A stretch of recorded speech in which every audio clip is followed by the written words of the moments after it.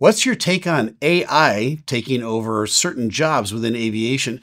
Do you think the job of a pilot will be completely automated in the next 10, 20, or 30 years? I don't think completely automated. I was on with Piers Morgan, and he asked me that question at the end of the interview.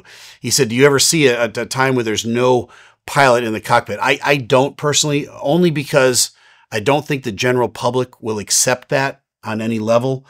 I certainly wouldn't. AI is one thing, and it can assist in a lot of the technologies.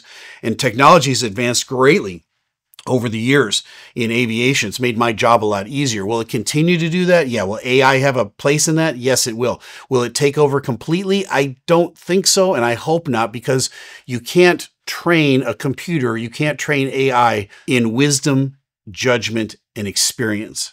You can train it in information, but that's different. There's no substitute for experience up in the cockpit. So that's my thoughts on it. I don't think that'll ever happen, but that's a great question.